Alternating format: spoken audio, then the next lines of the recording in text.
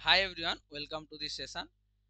So let's solve this very interesting interview question. Okay, so this is a normal uh, ideal current source load of CS amplifier, right? CS amplifier.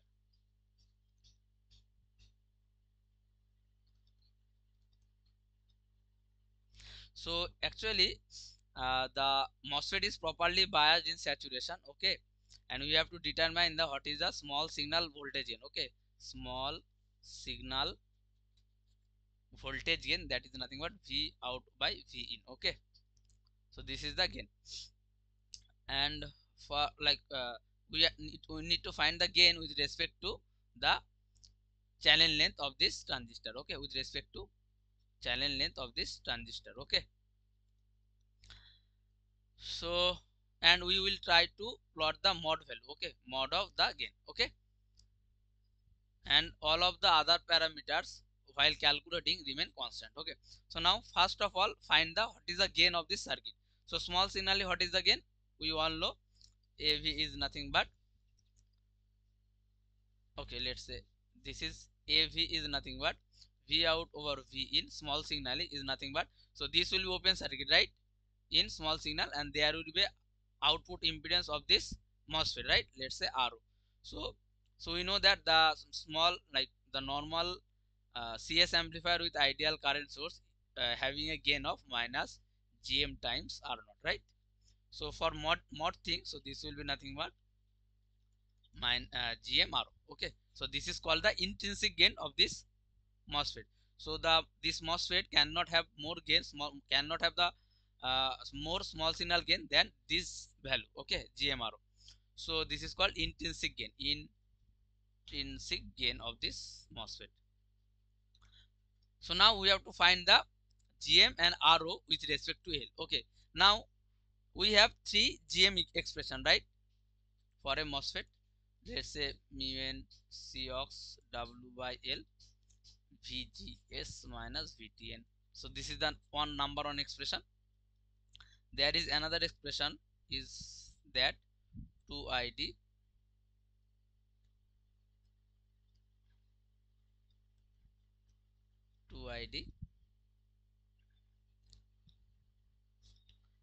mu n Cox W by L, right?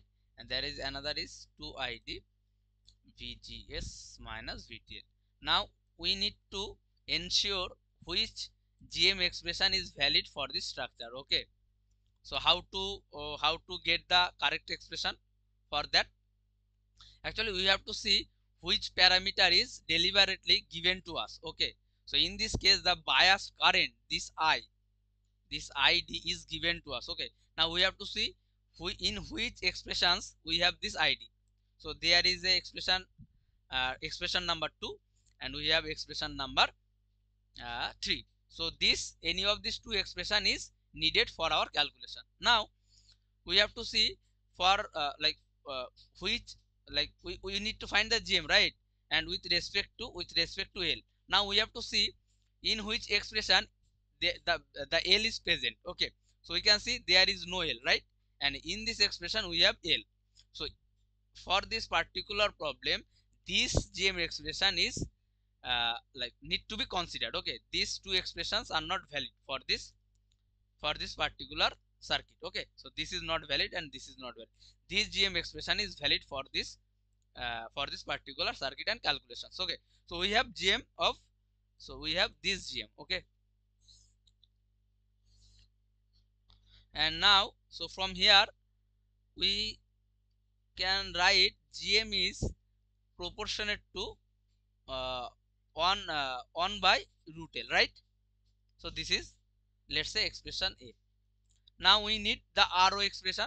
So RO is always, the output impedance expression is always, RO is 1 by lambda ID, right? Okay, RO is lambda ID, and we know that the lambda is proportionate to, so this is called channel length modulation coefficient. Okay, channel length modulation coefficient. So how do you think how this lambda is related to L? So the longer the channel length, lower the channel length coefficient. Okay, so this is inversely proportional to L.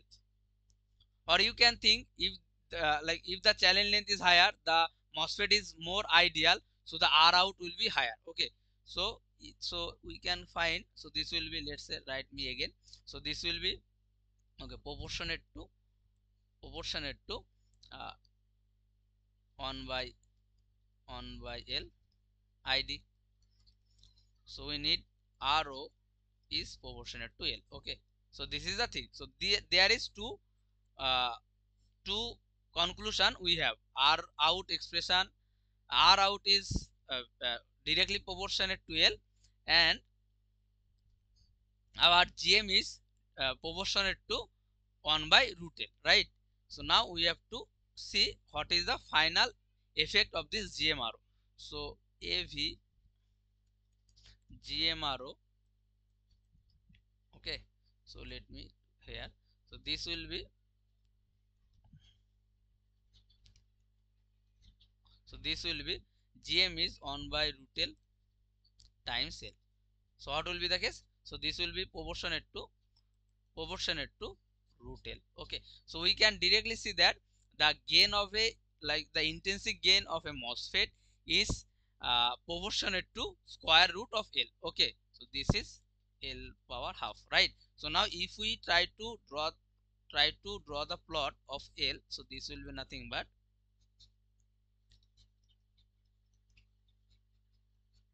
so this will be nothing but that, right, root L. So here, okay, so this is the thing. So if we plot the thing, so this will be, so it will increase with the length, but in, like in a square root manner. Okay, so this is the thing.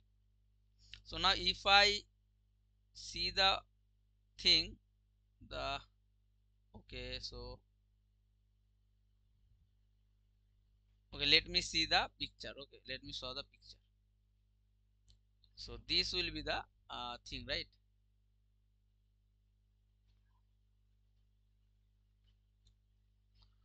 So the graph will be looking like that. Okay, so my drawing, I think, not so good. Okay, not so good, but the final thing will be like that. Okay, so this will be the thing. Okay, so I think the slope will be slightly, so this will be the thing. Okay, okay, so this will be the correct expression. Okay, so now you can see this plot. Okay, this is the correct answer. Okay, so thank you everyone, you can give your valuable feedback. Okay, so actually in this particular problem, choose the GM, like which expression of GM we should choose is the main funda. Okay, thank you everyone, you can put your valuable feedback.